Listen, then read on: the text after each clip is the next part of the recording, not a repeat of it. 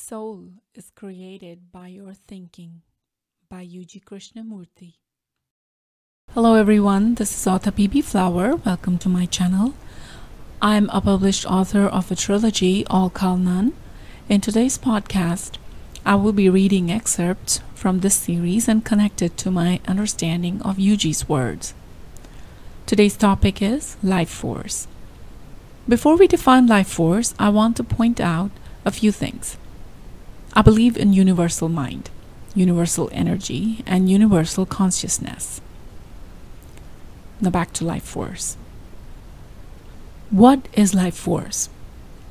It is a concept that I have come up with and included in my series All Kal None, and one that I stand by.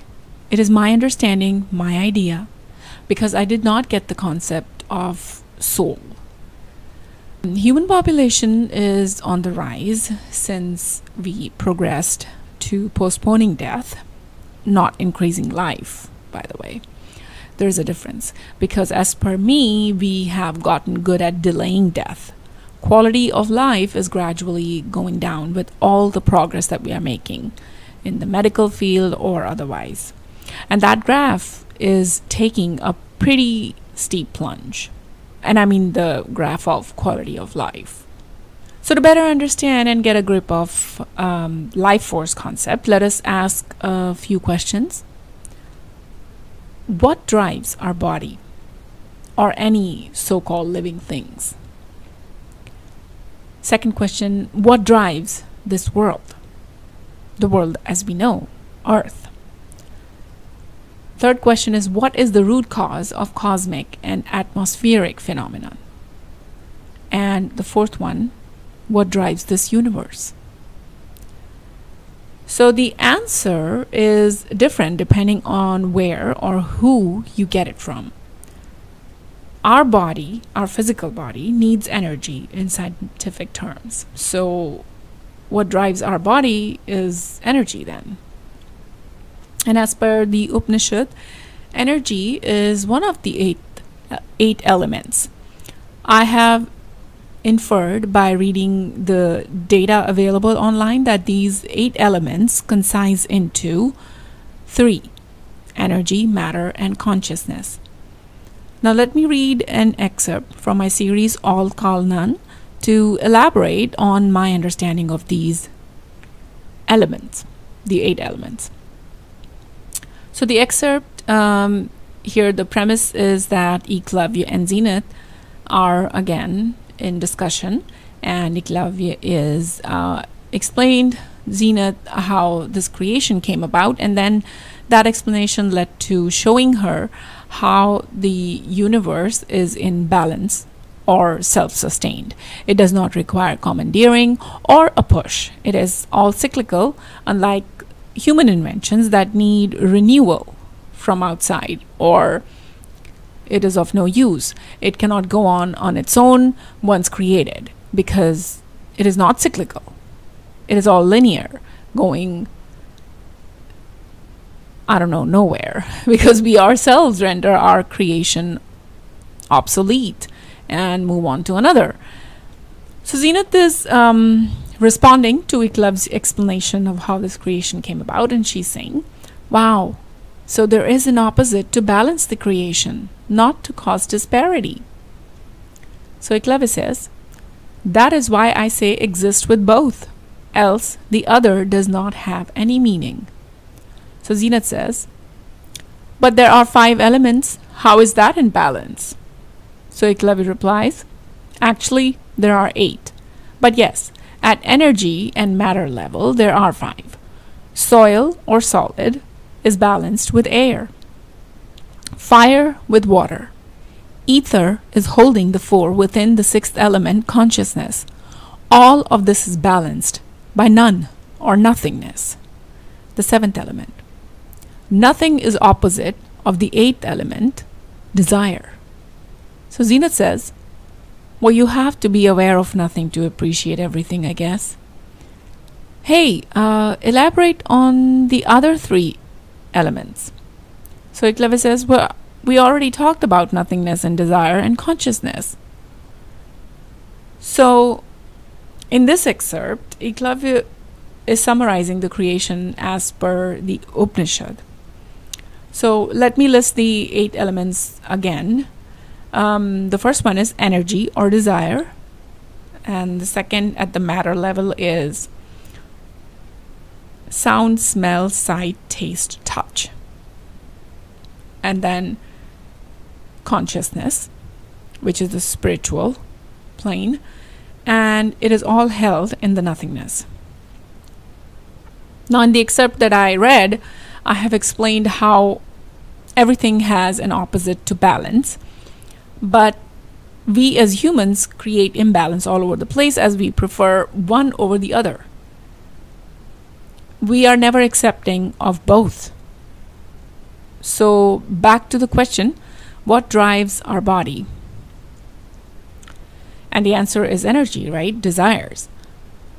And that is why I came up with this life force concept, because it makes the most sense. When we meet with an accident or are infected with a disease or get brutally attacked, does everyone behave the same when it comes to death or cheating it? No, because our life force decides if it wants to exit our physical body or not. So it's the desire. So the desire is not of the body. It is not in any way related to the body. It is a universal concept, a collective energy, if you will. And that could be the reason why some people stay in coma or die early if the life force is content, or it leaves the body, or if it feels this body is not worth wasting the illusionary time dimension on, it exits it. Now, the second question was, what drives the world? Of course, world has many things, living and non-living. So this world is a collective concept again. But then again, it is nothing but desires. And so again, energy. So-called living things, it is the desire to survive and procreate. For the so-called non-living things, it is the desire to renew the creation, like, with fire, flood, windstorms, snowstorms, etc. These are all to revitalize or restore the world, keep it changing, keep it alive. All these atmospheric phenomena like air pressure, change in temperature, precipitation or wind, or the underground things like the moving of the tectonic plates, volcanoes. These are all driven by energy, universal energy, and that energy is always the same. So if one grows exponentially, the other is bound to reduce to maintain the overall balance.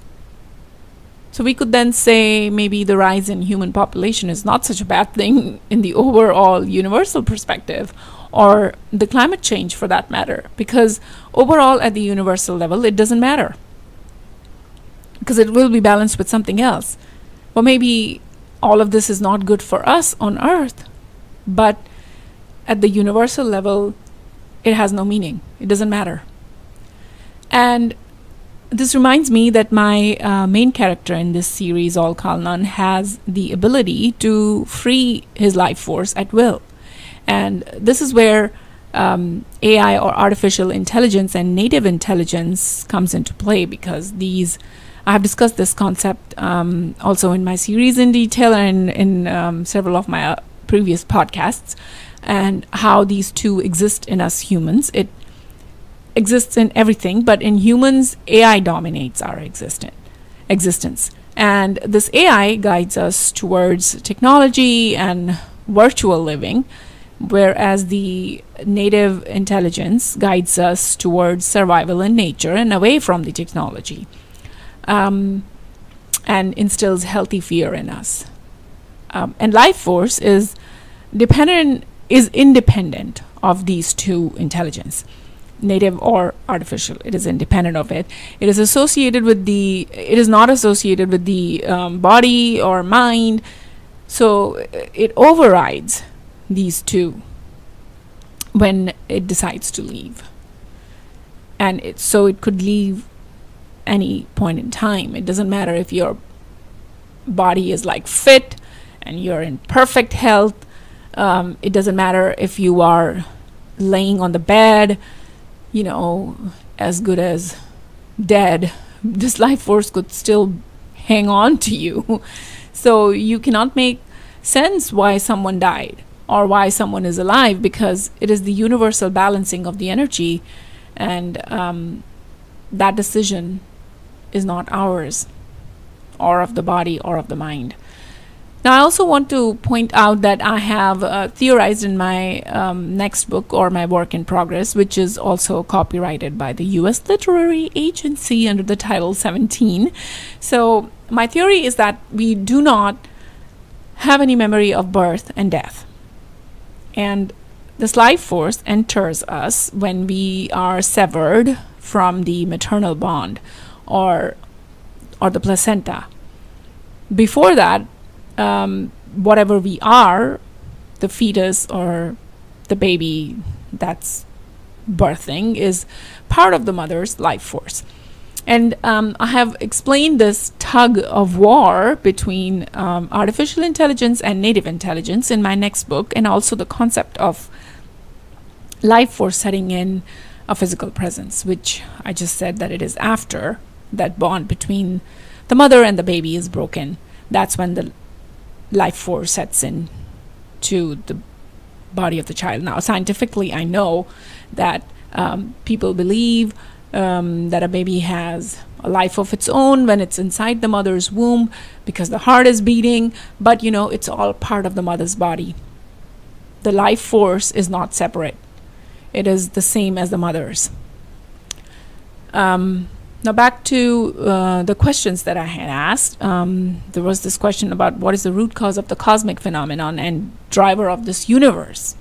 Now, it is another form of energy, right? Because we see all these comets moving on their own because of the gravity, the solar flares, the cosmic storms, black holes. There's so many cosmic phenomenons there. We all believe that these celestial bodies are suspended and rotating around another suspended object, but what is holding it together? What keeps it moving? Perhaps the energy again, right? Because it's all gravitational pull of each other. That's what we think. But then where is everything?